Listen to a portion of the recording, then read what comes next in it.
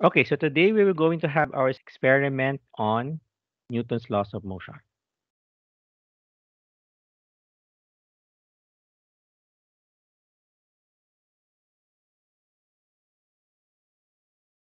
Okay, so we already know that we have three laws of motion.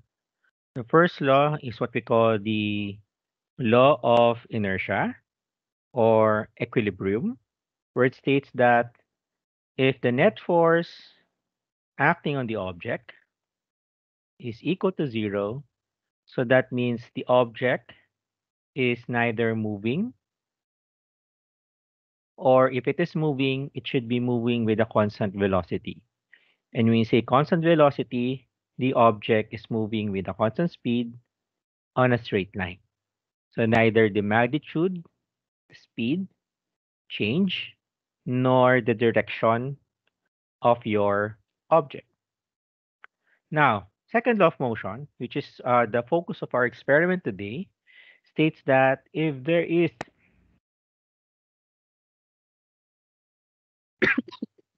excuse me,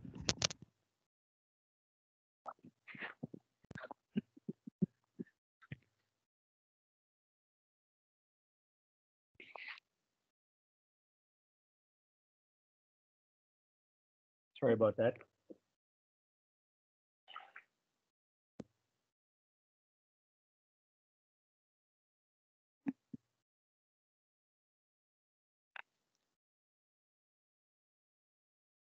Okay, so the second law of motion states that if there is a net force acting on the object, so that means the net force is not zero, like in the first law, that net force is equal to the mass of your object times the acceleration of that object along that direction. Okay? So that means if there is a net force, so that means the velocity of the object changes. So either the object's speed changes, it's speeding up or slowing down, or the direction of the object changes. The third law of motion, on the other hand, states that if you have two objects, M1 and M2, and they are allowed to interact with each other, the force exerted by one on two, it can be an attractive force. So this is force exerted by one on two.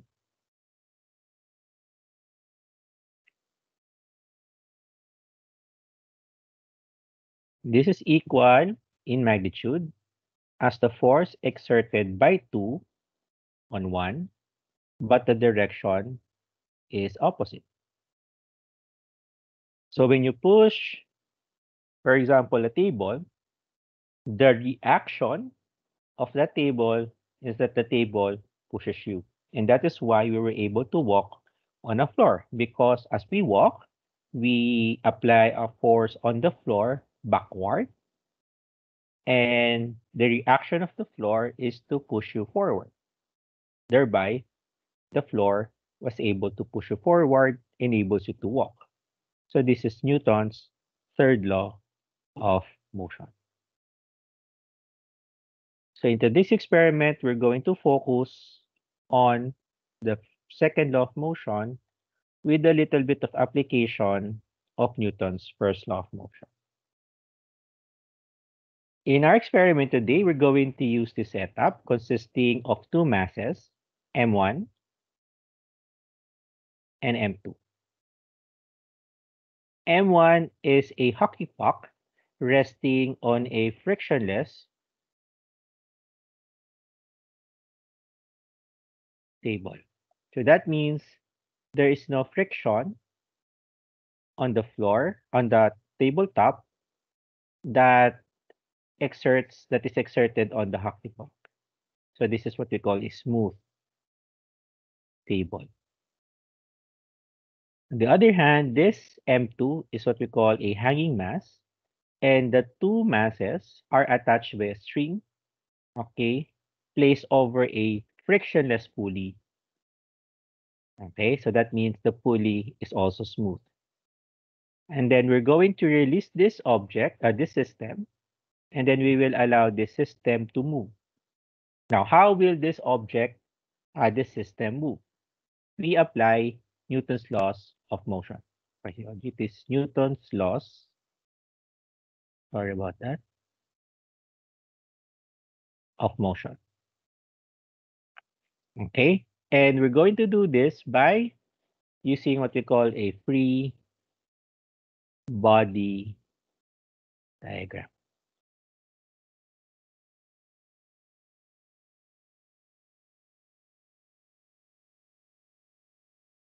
or what we call FBD. So we start drawing the free body diagram by first identifying the forces acting on our objects. In this case, the forces acting on the hockey puck and the hanging mass. So let's start with M1 and let's identify the forces.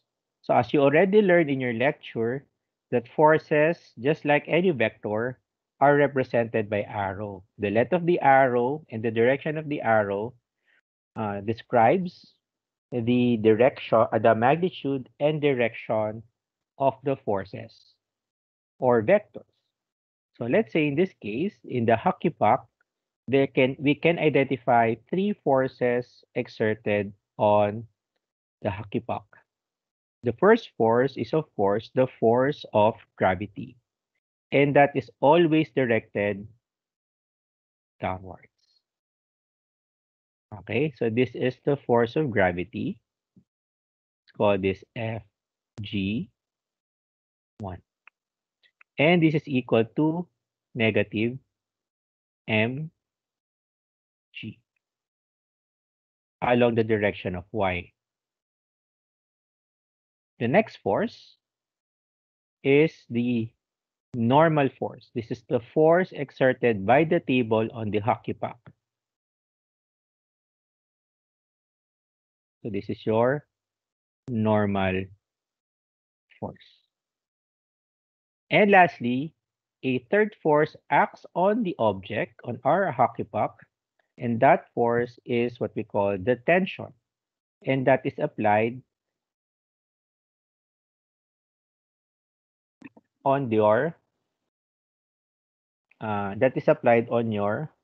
uh, on your object along direction of the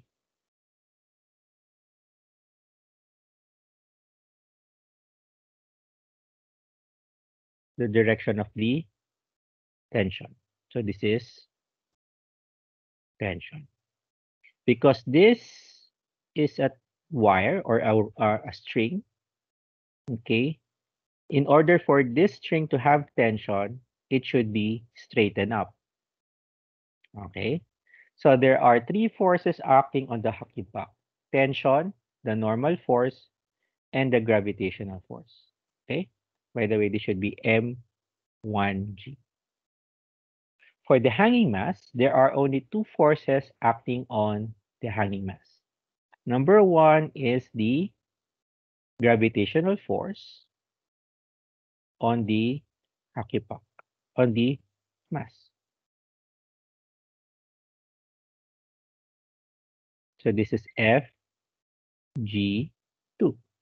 and this is equal to negative M2G. And there is, of course, a tension on the string. This tension on the string is the same tension on the string because this is one full string. Okay, so here we have two forces, two objects experiencing a set of forces on each other. Now, if the masses, as you will notice, as the masses are not the same, okay, this force or this mass will pull this mass. Sorry. Regardless of the amount of masses between the two, because there is no friction, this mass will pull this mass. Because there is no force that will oppose the pull of tension on the string. because we already set that this is frictionless. However, if we set that this floor or this tabletop is have friction in it, so that means there will be an opposing force on that there will be a force that will oppose this tension. So what does it mean? That frictional force will now depend on the mass of your object. Okay, but this time we're going to neglect friction first. So whatever the mass here, this mass will provide the force generally on the object. Okay, so therefore, there will be a net force acting on the system. Therefore, it will accelerate. So you will notice here that the acceleration of the hockey puck, let's call that A1, that will be directed towards right. So this will move to the right.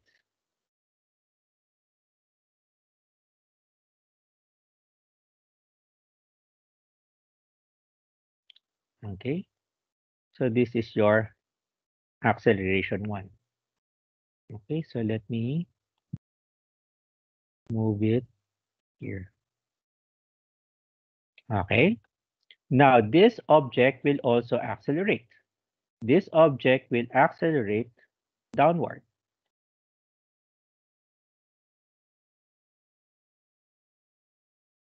Let's call it A2. This is the acceleration of M2. This is acceleration of M1. And because this is one system, A1 will be equal to A2 in magnitude. And let's call that magnitude as A. Okay, so this now sets up our equation. Okay, so when we're going to look at the Newton's second law of motion, okay, we're only going to look at the acceleration and the force along the direction of the acceleration. Okay, so let's do this. Now, for M1, okay, the sum of forces acting along the direction of your acceleration is only your tension. And this is equal to M1A. Okay, now for M2, the sum of forces acting on M2 will be equal to the force of gravity F2G, which is minus M2G.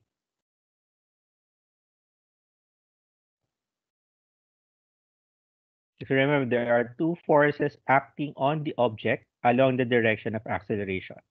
In our case here, we did not include the normal force and the gravitational force on the hockey puck because those forces are not along the direction of your acceleration. Okay, apply Newton's laws for M2. This is now equal to negative M2 A2. The negative sign tells us that the acceleration is downward. It's positive here because the acceleration is to the right. By convention, anything to the right is positive, anything to the left is negative, anything upward is positive, and anything downward is negative. Okay?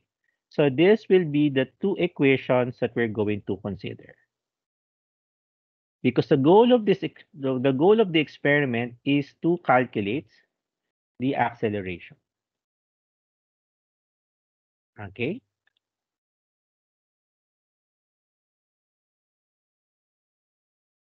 Okay. Now, let's compute for the acceleration in terms of tension and the two masses and the acceleration due to gravity G. Okay, so let's do this. If the tension is equal to M1A, therefore we can substitute this here. So this will now be equal to negative M2G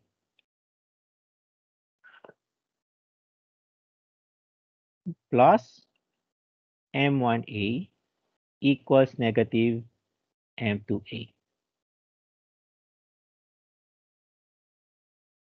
So now we can now calculate the acceleration using some algebra. So we can combine the terms with A in it, namely M1A, and then we transpose this to the other side. So this is positive M2A,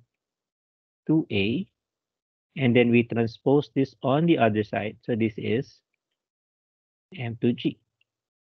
And then here we can factor out A to the other side, and then what will be left in this factor would be M1 and M2. And this is equal to M2G.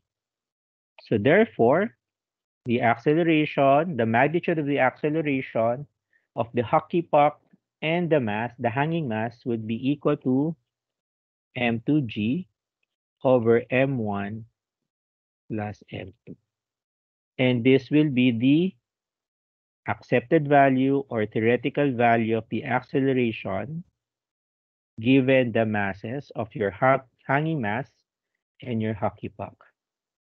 Okay, and we're going to use this results in our experiment today.